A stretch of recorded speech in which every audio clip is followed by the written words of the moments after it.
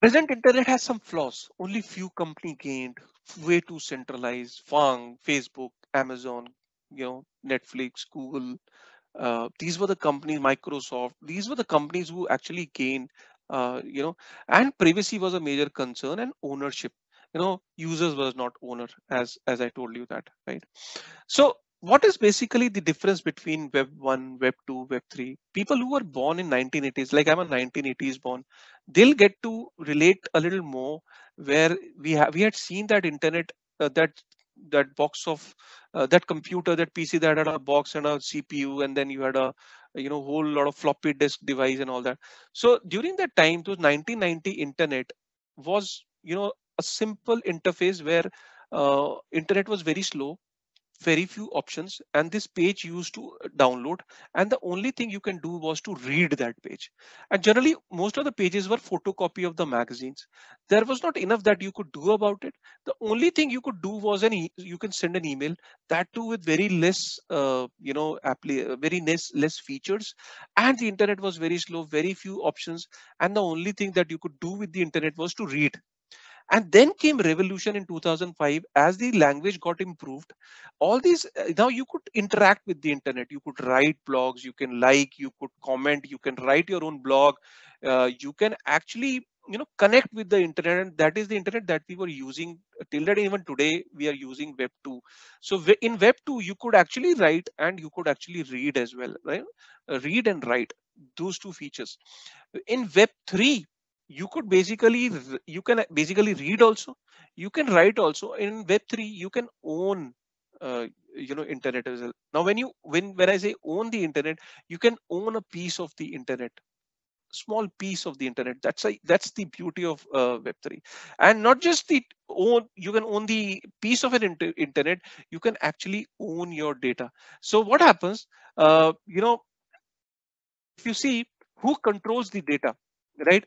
In web 1 you access your data on a server, the server controls it. It is simple. In web 1 you didn't own anything. In web 2, on social network you access your data on the server, right?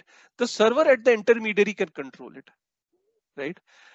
In web 3 the user controls the data and assets, and the data may continue to live on other servers. Despite the fact that the data might live on the other servers, you still own your assets and your data, because you have the private key. Now what is that private key? Basically, you can understand in a way that if you want to access a Gmail, you need a password. So to access that internet, you know you need to have a private key with you. If you have the private keys with you, you control your data, you own your data, right? And that will come to later. So in web 2 and web 1 the biggest challenge was that you could write, you can read. In web 2 you could write and you can read, but you could not own anything. In web 3 you can actually own your data, and web 3 is growing fast. The biggest projection is that the Citibank projects it to be 13 trillion by 2030, and Goldman Sachs expecting it to be 8 trillion US dollar. Already 33 billion was invested by VCs in 2021. And the decentralized finance, which is at present is 50 billion. At one point of time, it was 250 billion US dollar, right? Players, they kept evolving from web 1 to web 2 to web 3. You can see the players, few players migrated to this, and most of them vanished. And after this, from web 2 to web 3, I don't know how many will be able to migrate it. So I'm not saying that if web 3 will come, web 2 will go away, fade away. I think web 3 slowly and steadily web 3 will be more dominant, and in web 2 you will see many companies will migrate to web 3, or they'll try to embrace web 3. Many will, who will not change with time, will vanish. And most, like Facebook for example, knows it, that web 3 is the future. That's why it changed its name to Meta.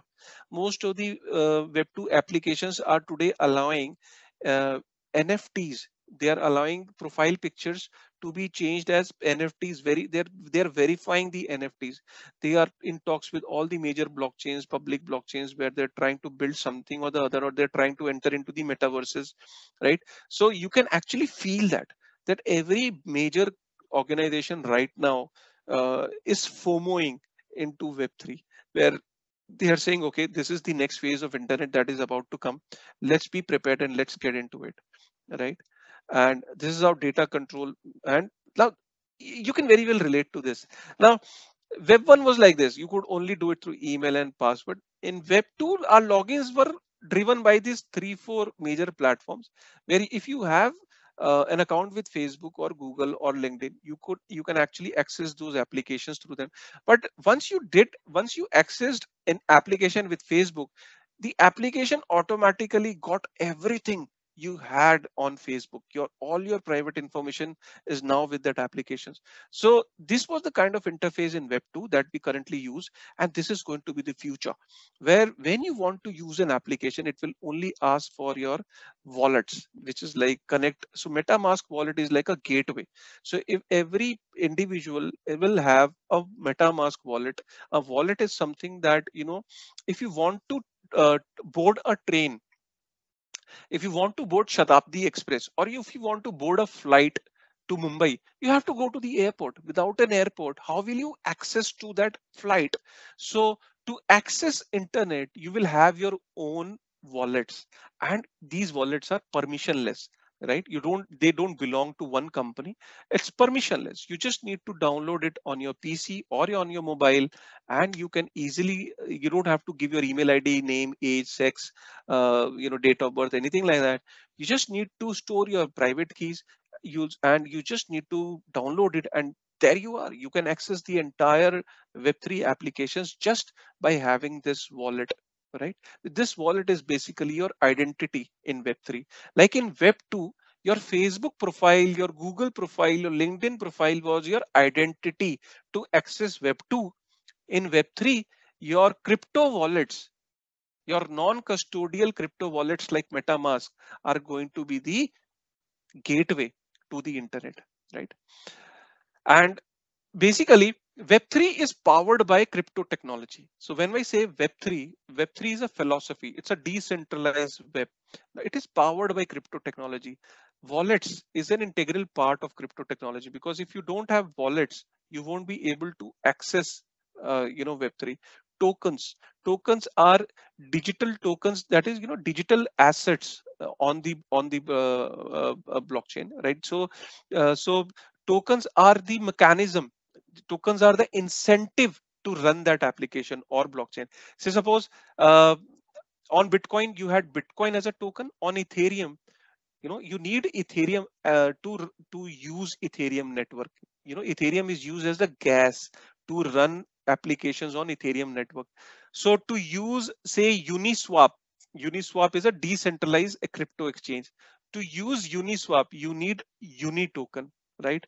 To use Sandbox, it's a metaverse. So to use something in metaverse, you need that particular token. So tokens are basically incentivization for the users, for the public who are managing that decentralized application. Now when I say decentralized applications, basically the people are running that show together.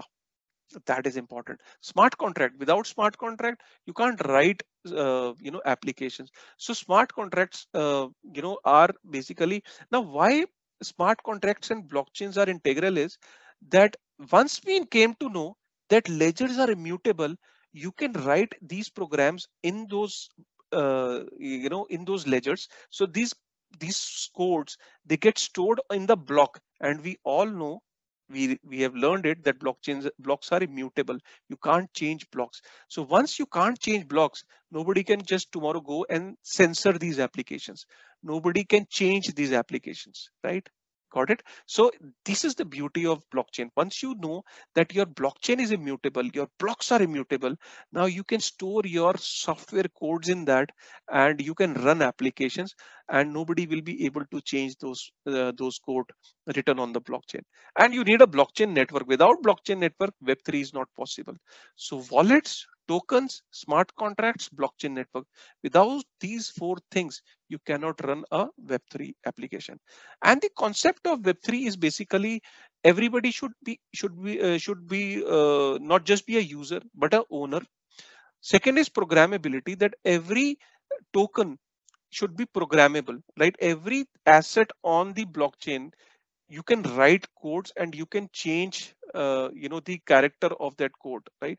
You can program, you can add a new feature to it, right? So every asset on the blockchain is programmable. Composability, this is the beauty of web3 composability. The innovation has to happen once. So suppose if I innovate some application, tomorrow Imran says, okay, Kashif has done this. Now Kashif code is on the blockchain, which is open to anybody. Anybody can just go and read the code, that what was the code that was written to make that application, to make Facebook.